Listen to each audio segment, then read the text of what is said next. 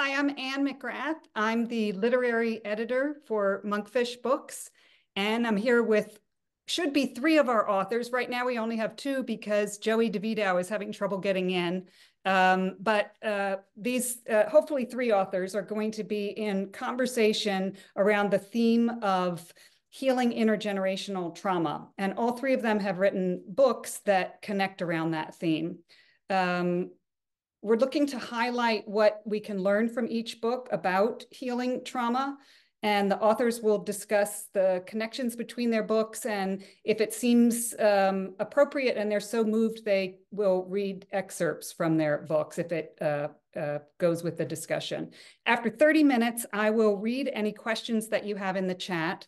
Otherwise, you'll be muted, so anything that you'd like to say, or if you want to just say hello or where you're from and put it in the chat, that would be great. And at the end, we'll put author links and a link to our website, and we would love you to sign up for our newsletters. So we'll get started. I'll introduce the two authors we have here now, and I'll also introduce Joie, who isn't here, and hopes that she'll join us shortly. Rabbi Tirzah Firestone is a Jungian psychotherapist, a leader in international Jewish renewal movement, and the author of two books that many books, but two books that we've published. With Roots in Heaven is reprinted, One Woman's Passionate Journey into the Heart of Her Faith, and Wounds into Wisdom, which is really for anyone who has suffered trauma, healing intergenerational Jewish trauma, and the foreword is by Gabor Mate. Joie Davidow, who isn't with us yet, but her novel, Anything But Yes, was just published by Monkfish. She lives in Italy. Right now, she's on the West Coast, though. She's visiting California. She was the founder and editor of two award-winning magazines back when she was a journalist. And she also wrote a novel, The Unofficial Marriage. The moderator today is Anna Goodman Herrick, and her debut poetry book is out in June 4th of this year, and it's absolutely beautiful. Anna is a poet, a filmmaker, a peacemaker, and an interdisciplinary artist who works at the intersection of spirituality, sacred word, and human rights. She's created for television and branded content for Sony, ABC Television, the Oprah Winfrey Network, and MTV. So the moderator today is going to be Anna, and I'm going to mute to turn it over to her.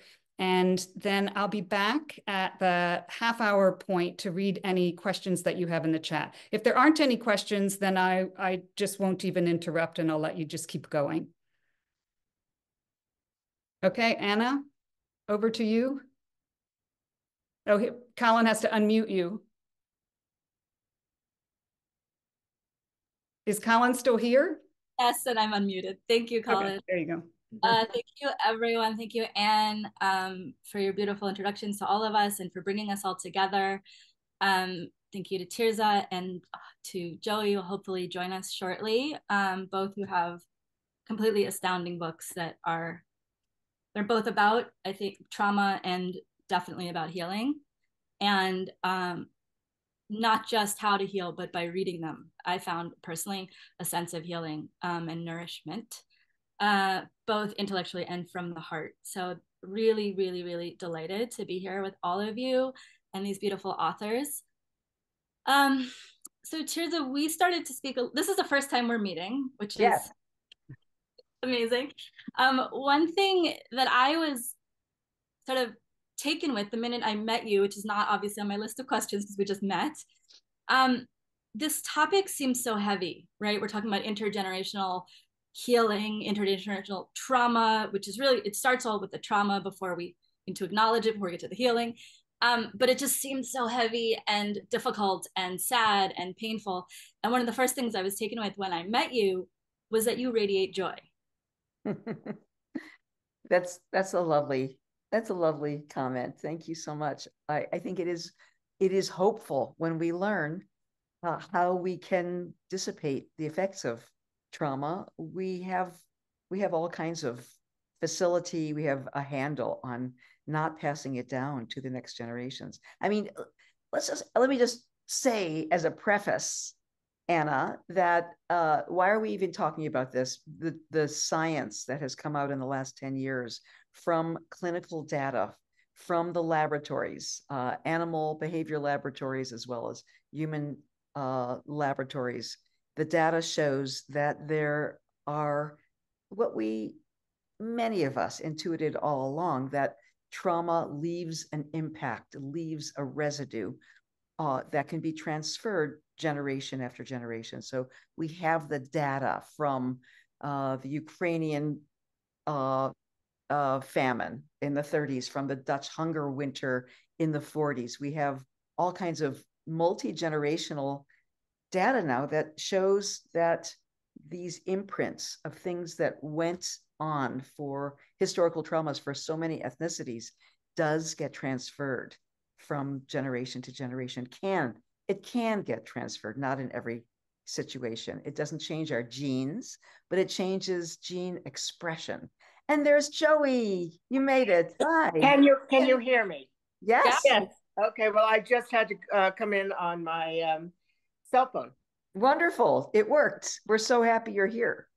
I'm so glad you said what you just said, because in my family, we have intergenerational trauma, which I am a recipient. My grandmother was, as a young woman, like a very young girl, maybe 12 or 14, in a pogrom. And this family story is that she hid in the closet and could hear her sister being gang raped. Oh, God. I don't know if I believe that. My aunt thinks she probably was actually raped herself. And so then she was so crazy and traumatized that her family sent her to be with cousins in New Jersey. And my grandfather saw her there, and they kind of married her to him. And every time he came home from the synagogue on Friday night and tried to go to bed with his wife, she would scream, "He's killing me, he's killing me." And that's what my father heard as a little boy. So when my sisters and I became interested in boys, shall we say, he was hysterical. And we all got hooked up and married and divorced. And to this day, we're old ladies and we're all single. Well, let's just dive right in, Joie. I mean, so I'm living proof that you are 100% right. And that's why I loved your book so much, because I totally identified. And I read this book as soon as it came out. Anything But Yes. This is Joie's book, whose protagonist is Anna. And another Anna. She's such a completely believable figure. I mean, she's a historical figure, but the way you've put together her diary and fleshed it out and breathed life into it, Joie, it's a must read, especially now, since we're not holding back. I want to say that I think the three of us are Jewish women, and what is going on in the Jewish world right now on the world stage with the hostages, with being in captivity. I couldn't not think about that when I read about Anna. And it's so, because she is kidnapped and taken hostage by the church in the 1750s, right? 1749, yeah. Yeah. So everything feels so poignant and relevant right now. And Anna, we'll let you say a few words here because you're moderating us. No, I'm appreciating both of you and what you're saying. We were talking a little earlier, right before everyone came on, Tirzah and I, about just singing your praises, Joie, and how this book is about, it takes place in the 1700s, and yet it feels so current. It feels really important to right now for a whole lot of different reasons. And one thing that I just wanted to circle back on is, well, two things. When we're talking about, how this continues to live in the body and how the diagnoses that we get in the next generations to come, I was really interested, and you both touched on this a little, of how we continue to carry this, and of course that's a big part of both your books. One thing that's so interesting I'm finding is, we tend to, a lot of people discuss, right, the feeling of being diagnosed with something and a sense of relief, whether it's medical or mental, something of like, now I know what it is, so now I can get the help I need, or get the healing, or get the support. But there was a step sort of behind that, or under that, that I believe, Tirzah, you talk about very directly, and I think, Joie, you set the stage for and what was going on generations ago, that under that diagnosis for many of us is actually an intergenerational trauma that we're carrying. And so things that manifest as anxiety, as that seem almost, where did it even come from? It's mysterious. I just have this chemical anxiety, or this chemical, what, depression, or that these things are often actually coming from the past, and that they're part of a larger web work, a matrix, that is, if you scratch the surface, you'll see. I mean, it may actually be that I have had a trauma in my life. God forbid I was, I had a violation. Somebody violated my boundaries, or I had a terrible car accident, or I was born with this, or I had a brother who died young, or, these things in our generation. But when you start to scratch the surface and widen the lens to the family of origin and the ancestry, it's amazing how there are precursors for the things that we suffer from. And looking at it from a larger lens gives us a sense of, in a sense, relief that, oh, this didn't start with me. I'm carrying this. It landed in me. This is what I have to, my givens, we say in Hebrew, need to name. My givens are these, but there are ancestors who can help me. There's also ancestors who suffered like I did, we're in this together. There's a larger scope. What do you think, Joie? Well, I was going to say, does that help us? For example, when I understood what my father had been through, what his mother had been through, that helped me forgive my father for being so unreasonable with me as a teenager. And so that helped me heal. Knowing that helps me heal. That's and right. I think that's part of it. I don't think that there's a Jew in history who doesn't have some intergenerational trauma, considering our history. That's right. What happened in Italy for hundreds of years is that the popes believed, and I like to think that they honestly believed, that the Jews were all going to go to hell. In fact, every non-Christian was going to go to hell and suffer for eternity.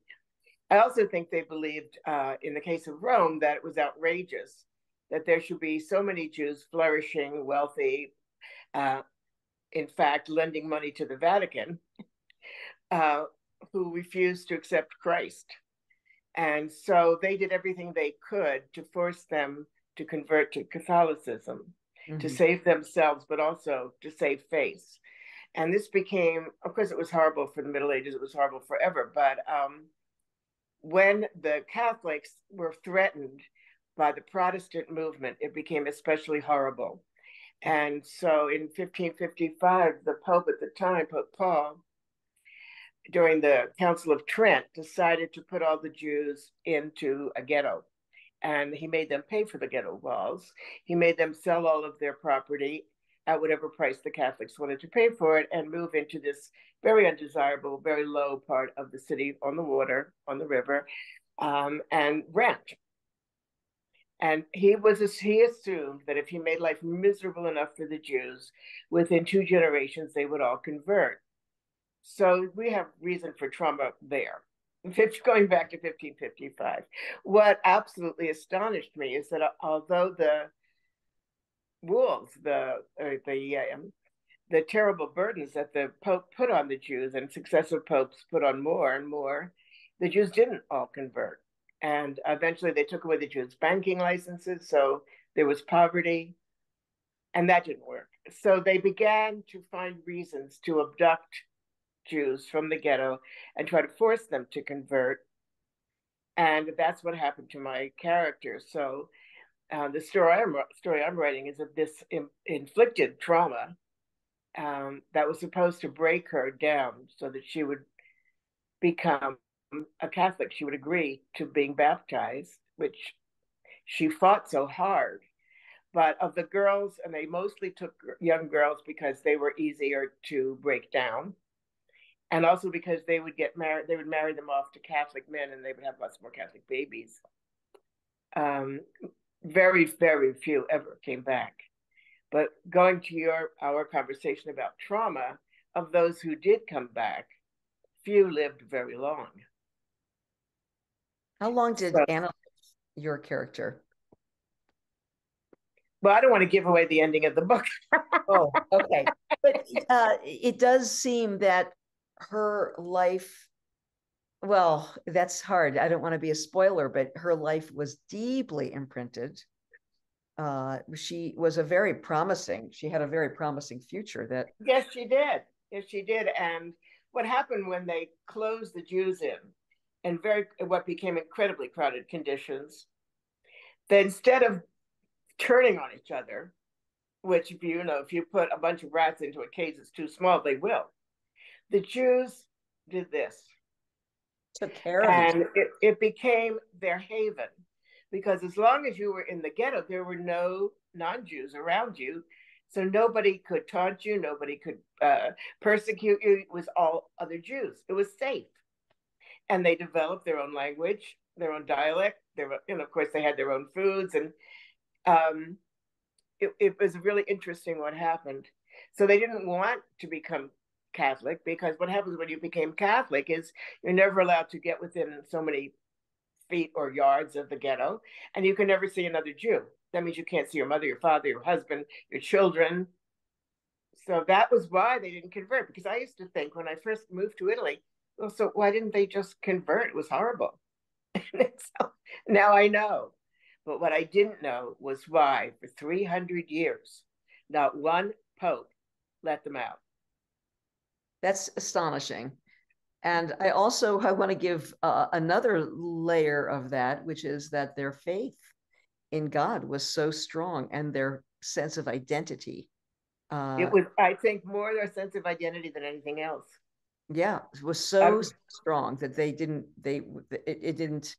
I want to widen the lens a little bit to say that what happened in Rome and happened in Italy from all throughout the Middle Ages was also happening in other countries, and of course, in Spain and all through Europe, really, and Portugal. The religious discrimination was so profound and powerful.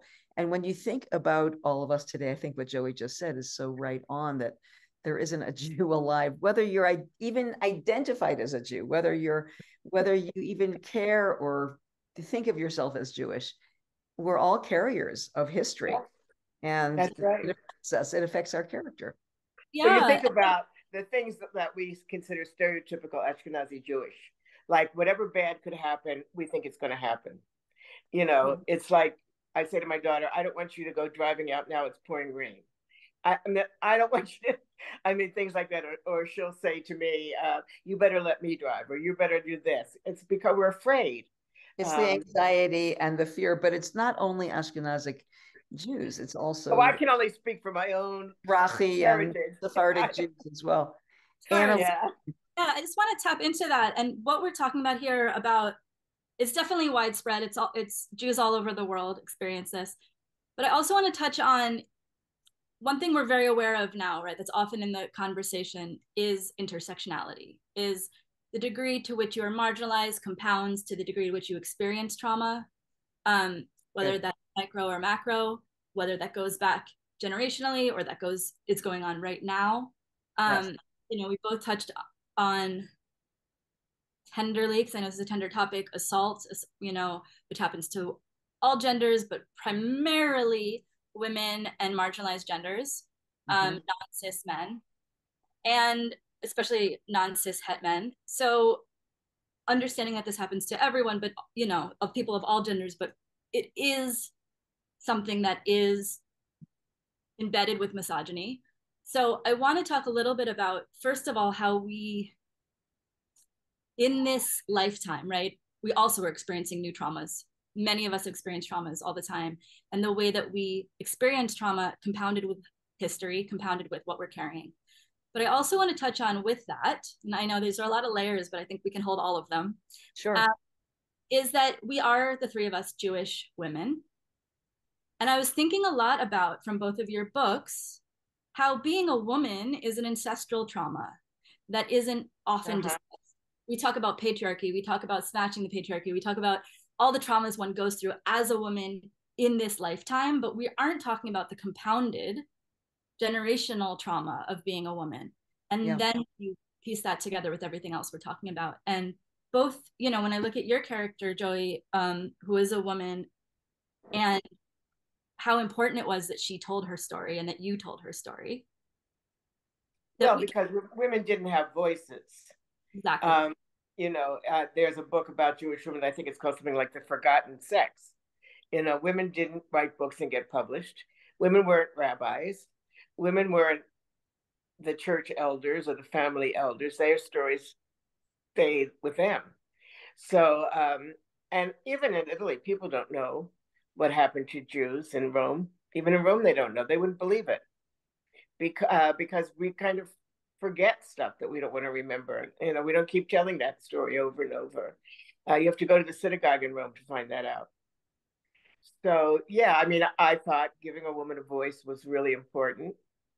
There were, because so few women came back, there were no records of what happened.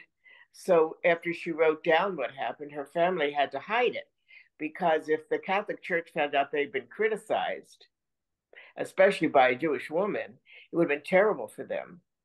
So it was hidden for years. It wasn't discovered until I think 1985 in a private library in Israel. So yeah, I think that all of us who are writers, who are women, are trying to give a voice to the voiceless. That's our job. And even any kind of book you write, you're telling it from a woman's point of view, because that's the only point of view you have access to. Right. And so many books that are about women, books, movies that are supposedly feminist, but they're written by men. They're definitely a man's idea of what a woman is thinking or needs or wants, which doesn't necessarily reflect us at all. No, that's why it's so important for us to keep our voices being heard, because we're like the spokespeople for our gender.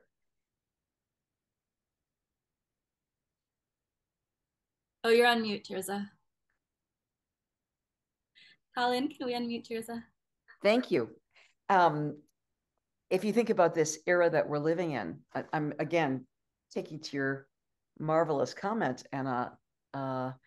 This is a golden moment in history when we can look through that big lens at the big systems that have been controlling us for not only hundreds of years, but literally thousands. If you think about the patriarchal system, or you think about the misguided system of white supremacy or male dominance, or even to some degree capitalism, or the idea, which I think is part of patriarchy, that we can continue to consume and consume and consume and draw from Mother Earth all of her minerals and all of her resources and her trees, and just use her up. That too is, in a sense, a misguided mythic system that we've been living under, that in our era, we can start to look at, examine, understand, perhaps have some compassion for, perhaps have some rage for and outrage for, and begin to push back on that kind of thinking, which I think is happening. And that is part and parcel of the transformation that we're living through and the chaos that we're living through, because so many of us are pushing back against the belief systems, the structures that have been in our grandmother's era, who pushed back against male dominance. It was like, that's what it was. They brought home the bread, not the bacon in many cases, but we lived with that. So I think that there is, we just last year celebrated 50 years of the first woman rabbi being ordained. That, to our grandmothers or great grandmothers, that would have been just the most unbelievable, silly thing, that no way will ever a woman be ordained. That's just absurd. And it's happening. And women are theologians and professors and rabbis and ministers, not priests yet, except in some churches. But it is starting to shift, and there's just this groundswell of transformation, which is very, very exciting. I would just like to say something in response to Anna's earlier comment that being born a woman is in itself traumatic, because I refuse to believe that. I think being a woman is my superpower. It's my strength. And part of that is because I was brought up to believe that. Because even my father said, don't ever let anybody tell you there's anything you can't do because you're a female. And my mother was a lawyer. She was his law partner. I never heard my father tell my mother, could you get me a cup of coffee? It was just impossible. He wouldn't ask that of his law partner, would he? So I don't think it has to be.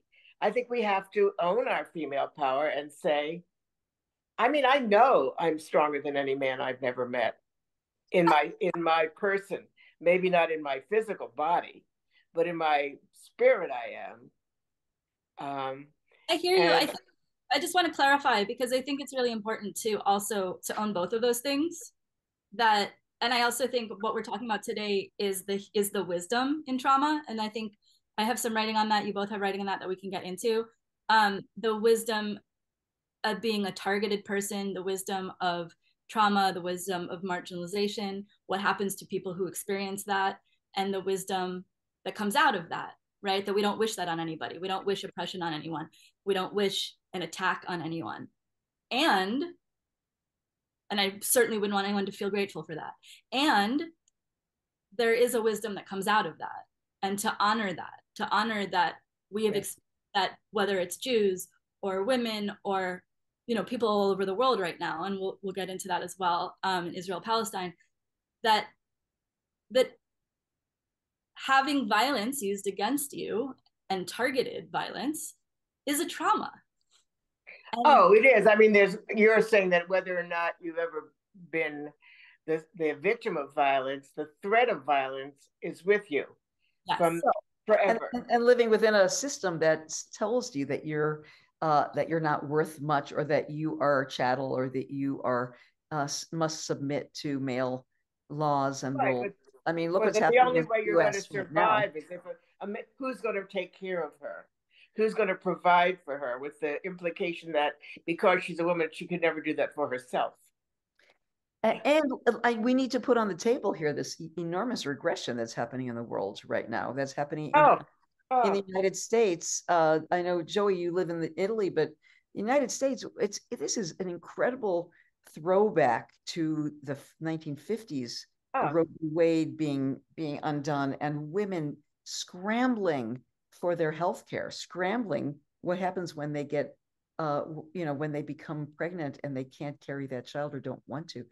I mean, so we're, yes, it's our superpower, and given the bigger context. Yeah, I just don't want women to buy into the victim mentality. Of course. That's what I'm saying. Both are true. I mean, you know more than I do that in the Jewish religion, abortion is not a bad thing. If the mother's life is threatened, you have to have an abortion, don't you? That's right. It's all about life. That's so right. I know there's a lawsuit somewhere that they're suing for religious freedom. That's right. Right? Yeah. That's right. In the U.S. That brings us to, there was a topic that Monkfish really wanted us to talk about. I'm not sure where it originated, but it's definitely interesting and topical, which is ideology versus religion. And I'd like to actually expand that a bit more, because for me, I contort a bit when I hear in a Jewish space us asked to use English words, such as religion, because for me, a large part of my book is reclaiming ancestral wisdom through ancestral language. Oh, great. And that so much of what gets twisted out of us is the words to explain what's going on or our relationship to that, right? When we're talking about the word religion, I feel like we've already lost the conversation if we're talking about Judaism, because it's not our word. That's right. Very good. Yes. I don't love that word. I rarely use it unless I'm talking about religious doctrine. But I think so many of us, and I'm sure the people that are listening to this conversation are all about unfurling our innate spirituality and are interested in that and interested in rebirthing ourselves and finding sacred purpose. And all of that is spirituality. It's not necessarily religion. Would you agree with that? Absolutely. I would. I mean, it's easy to reject the idea that that's not my religion or I don't believe in religion, but we all have to embrace some kind of spirituality, whether we think we are or not. Because there's so much we don't know. Right. And the idea of the mystery itself being allowed to be part of spirituality, that you don't have to say, oh, I know. And in fact, Judaism, we have levels, which the more I get into this, the more I get very excited about the levels we have in Judaism, which is not knowing is one of the highest levels. Having absolutely no idea is one of the highest levels of consciousness, is realizing I have no idea what's going on. And yeah. I love that. That's the Ein Sof. Right. That's like, I know enough now to know I don't know anything. Right. And that God is beyond name and form. Like, we don't, if you think you know God's name, you might have already lost the plot, And right. So the idea of thatness being beyond name, being, and sure that we have healing names and healing words, but that there is this idea of finding the name of God, that's in Jewish mysticism, but that the idea ultimately is that, or the starting point is that God is Hashem, God is the name, God is a name we don't pronounce because it's beyond something we could even understand. So then when we get you're a good student of Jewish mysticism, Anna. That's wonderful. I would love to hear a piece from your book, which is forthcoming. If you'd like to read one, did you select one to read? Yeah, I would. I would be delighted. So I picked a poem that I had mentioned this to Tirzah right before we began, that I was reading Wounds into Wisdom, this beautiful book, and as well as Anything But Yes, which both talk about the need to understand you exist first, the need to, we talk about Anna using her own name, Hannah, which I also do, just like the character in the book. Make sure that you'll see my name is in Hebrew as well. And it's Hannah Bas Penina, which is my mother's name, and that's also part of the healing tradition in Judaism. And is that you say your name and you're the daughter of or son of your mother's name in healing prayer. So I bring all that up because the poem I'm going to read to you, when I first read it in a group of diverse folks of all different backgrounds, a lot of people thought it was metaphor in what I was experiencing. And then I read Wounds into Wisdom, and I was like, she gets it. Not only did she get it, but she's teaching it to all of us on a deeper level. That this is actually an experience. It's not a metaphor. It's a real experience. So with that, I will read this poem. I think I saw my beautiful mother is on this call, and she is in this poem. So I will just say that outright. But with that, I will read this. So this is called, But What If Generational Trauma is Generational Wisdom? 1. Are you going outside to be melancholy? Your mother asks you as a preteen, your fingers wrapped around the doorknob. You know now she's been watching you. It's a funny word, melancholy, and she has fun with it. You smile back, nod, and leave. It's a thing you do. Disappear from a group as they share laughter and walk out to the edge of the street, or on a day your friends board the bus to the theme park, you decide you want to be home. There is that afternoon in your early teens when you live on your own already and your mother meets you in a cafe. You confess you carry a sadness and you don't know why. She tells you about survival. Your grandmother in Auschwitz death camp with her sisters, their parents murdered on their first day. She tells you about Lily, your grandmother's little sister who fought a capo for a woman and her children to be spared. She tells you about Lily celebrating her own liberation with her first taxi ride from Siget to Bucharest and being shot, dead on the way. She tells you about looking for your grandmother's brother after the war. No, call it what it was, the murders, the genocide, finding out he was captured by Nazis. Then when liberation came, mistaken for them, captured and imprisoned. She tells you about fleeing great-grandmothers who ran from pogroms in Odessa and places in Belarus she couldn't remember, and from Siget with a son who became your grandfather. She tells you about the woman who schlepped tradition on her back and couldn't find it anywhere.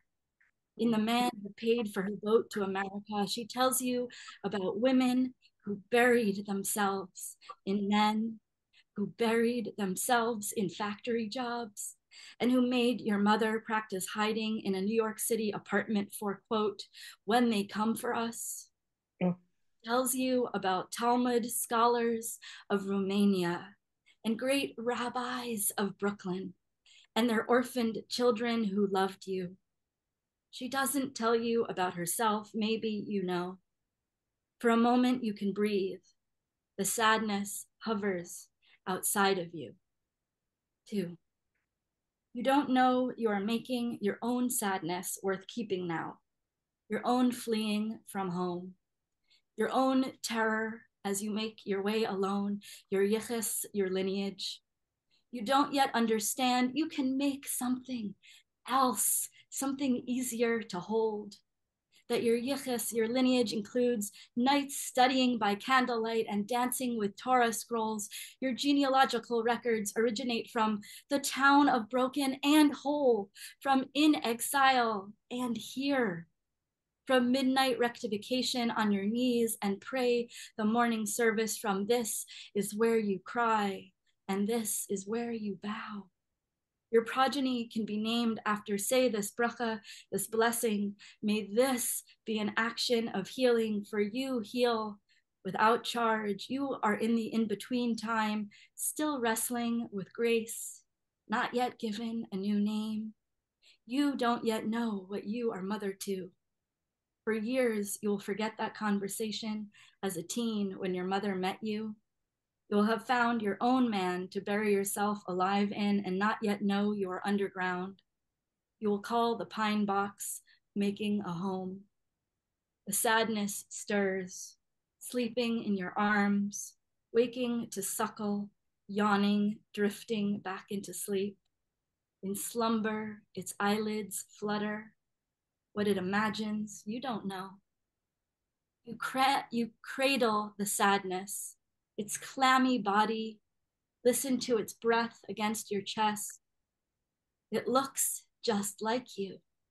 You almost believe it came from you. You almost believe it's yours. Brava. Beautiful. Thank you so much. That is so moving. Thank you.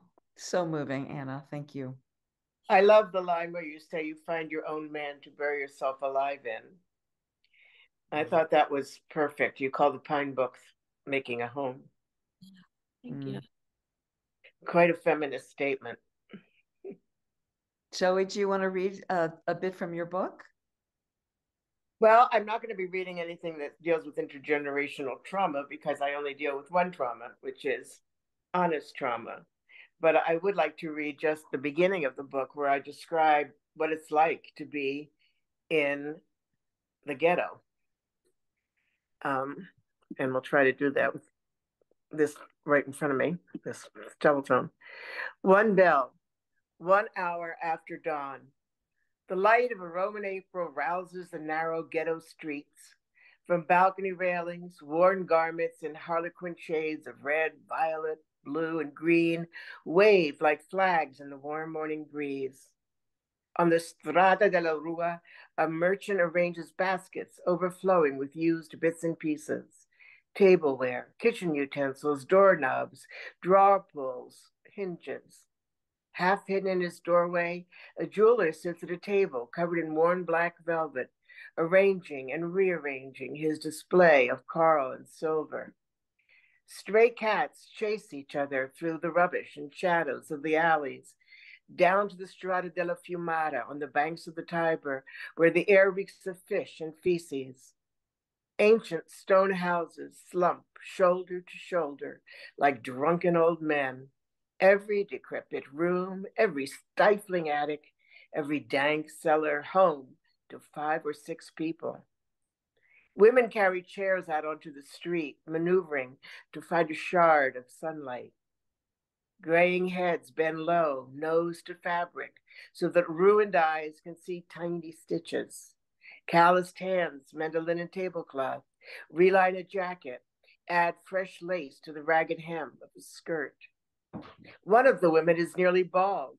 Another's neck is gnarled by a goiter. Most of them are missing teeth. A woman wheezes, shoulders rising with the effort of each breath, then coughs violently, lungs clogged with lint and dirt. Even the youngest of the women looks old. They are the daughters of Zion, descendants of Rachel, Esther, and Mirame.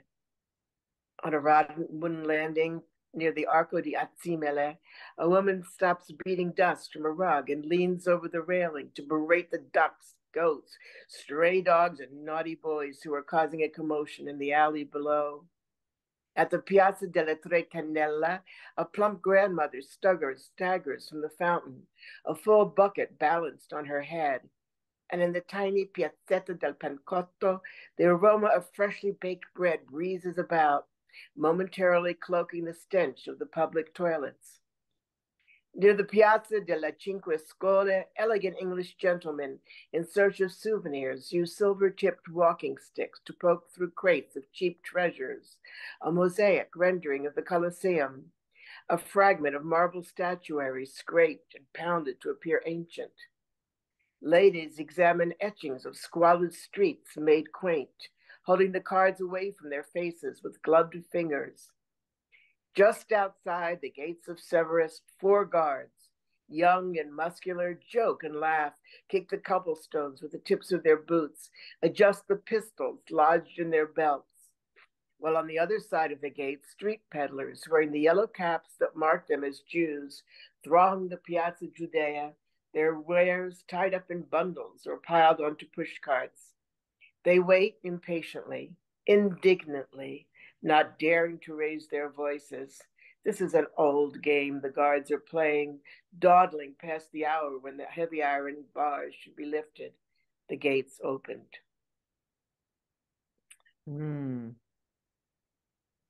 Powerful. Thank you. You bring us into that world so beautifully, and we can smell it. I can smell that. That ghetto. Well, I always say, I think to write, you have to make a movie in your head and then just write down what you see. So I have to go into the ghetto and see everything and smell everything so I can describe it to you. That's so beautiful. Well, I was going to read something else, but that was a little bit more geared toward what's happening in our world, the current events. But I think now I'm going to change my mind after the interview, and let me just read something from my younger years. This is in the introduction to Wounds into Wisdom. In my 25th year, I dreamed of a slender Hungarian woman dressed in a fur coat. Beneath her lavish attire, I saw that she was, in fact, a naked skeleton, peering at me with both irony and affection. The woman could see that I was young and raw, paralyzed by an unaimed guilt, barely able to buy myself a teapot or a secondhand sweater without being assailed by self-doubt. "Darling," she called to me, her thick accent comforting and somehow familiar. "Don't be a fool. Don't you think we would be enjoying our beautiful things if we could?" Her jaw clacked with bony laughter. Suddenly, the lights went on in the room, and the room filled with richly clad Hungarian ladies, skeletons all, enjoying a tea party. It was clear that they were all dead, yet they were also radiant and full of life. Turning toward me, their voices rose in unison. Do you think it helps us that you suffer? Live the life we could not live. I woke up. I sat up in bed and wept. Their words had penetrated me, touching the core of my malaise, an outsized case of survivor's guilt I didn't know that I had. Live the life we could not live. These words became a turning point, a mantra, a North Star. I took them with me as I found my footing in the world, followed the call to become a psychotherapist, and ultimately to rejoin the religion that I had fled. But it was not until 15 years later that I learned the truth of my dream. I learned that my German grandmother's entire family had come from Austro-Hungary. Almost all had been murdered in Nazi Europe. Their elegant bearing had not helped one whit to escape Hitler's roundups. Their assimilation into high society meant nothing in the end. Stripped of all their beautiful things, they died like paupers in the death camp. Like many post-Holocaust families, my parents did not speak directly of these matters. The heavy legacy of loss remained muted. I'll stop there. I think it is actually very, very positive to what's happened in my own life after I wrote Wounds into Wisdom, to realize that the ancestors are really alive and that they're trying to speak to us like that dream. They're trying to push in on our lives to let us know that they don't need our survivor's guilt. They don't want our despair or our dismay. They want us to be full of joy and full of life, and to do as much as we can do to turn the tide of their trauma, which is unfortunately acting itself out again on the world stage. So that was wonderful. And it made me think of the friends that I have who are the children of Holocaust survivors and the guilt that has ruined their lives. I have a friend who said, when my mother was 16, she watched an SS officer shoot her father in the head. So when I was 16, how could I complain that I needed a prom dress? And Tirzah, you talk about that in Wounds into Wisdom, which is the sort of, we start to believe we don't have a right to exist, whether we're saying that directly or experiencing. Why did they die and I'm here? Why did they die and I'm here? Why do I don't have a right to my pain, which knowing you have a right to your pain is the first step of healing. So the moment we start to believe we don't have the right to our pain, and many of us are socialized into that or experience that or aren't even ever told that, we see whether it's a grandparent or a parent who is a survivor or who overcame something really difficult, we just cannot believe that we have a right by comparison to complain, to fetch, right? But the reality is that's how we begin to heal. That's how we begin to treat other people better, you know, knowing that we have a right to. And if you think that the ancestors actually do need us, they need us to turn this tide, to make the changes. Otherwise, we're just continuing their misery again and again through the generations. I'm just wondering right now, I'm looking at Anne McGrath and wondering if there's any pressing questions from our wonderful audience today. Should we? Am I unmuted? Yes, there's one question. What if you're the only one in your family that recognizes the intergenerational trauma? Bravo to you. What do you think, Anna? I mean, I think that gives you a special responsibility to be taken as a joy that you can do that work of facing the ancestors and honoring them for what they lived through, and also looking at their patterns and saying, these should continue because they're resources and they're riches, they're assets that I want to continue. But these are this depression or this anxiety or this addiction or whatever is in my intergenerational transmission through the generations. I want to stop here. And by being cognizant, we're bringing it into literally a different part of our brain, out of the emotional brain into the cortical brain, which has more power to say, that's really where change begins, is through, someone said this before, through understanding. When we get insight oh, that didn't begin with me, then we have the power, we have the freedom to shift things. And what about interacting with members of your family who aren't ready to do that? You know, I think that trying to explain that and convert them to your way of thinking is very, very treacherous. What's your advice about that? For me, I would agree. We can't pull people until they're ready. But I do really, really believe that when we make changes and we start to face these things, that there is a resonant field that sets up, like a gravitational field that will ripple out into our family without pressing, without coercion. And no, not even mentioning it. If you change your behavior, they'll be forced to change theirs. It just happens, and our kids feel it, that, oh, mom is different, or she's carrying herself different. It might be completely tacit, completely unspoken, but but then you react differently. Shift. I have another question. This is for you, Anna. This is Julian. I'm wondering if you have anything that you would like to share about your writing process and what or whether you use for grounding techniques. Beautiful. Well, yeah, sure.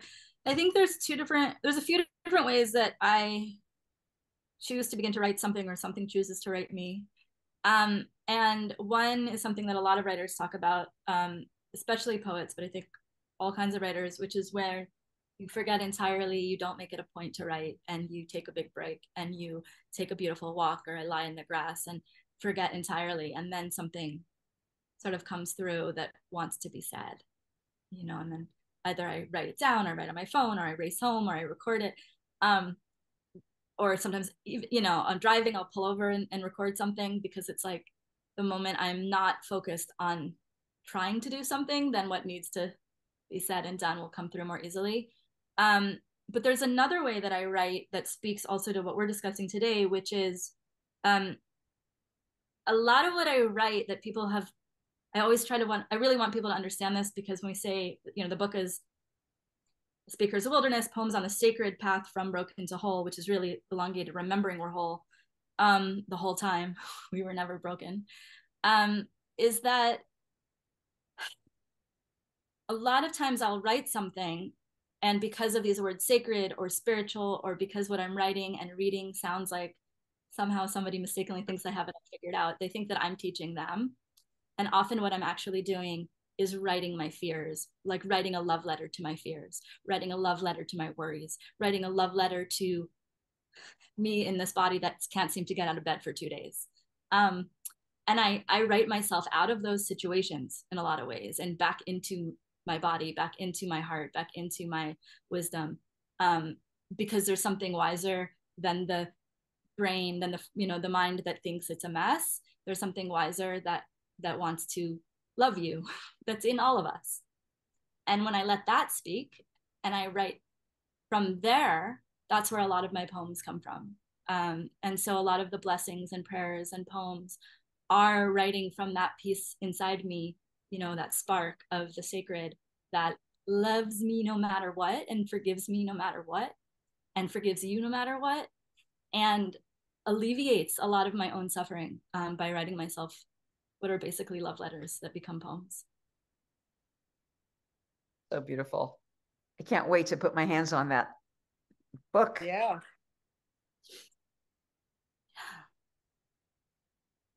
Yep, I'm going to send you one, Tirzah. I should have sent you one. I meant to. Love that. I will be your biggest PR person.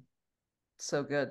Any other question from our audience? I'd love to hear. These are wonderful. I do not see any more questions.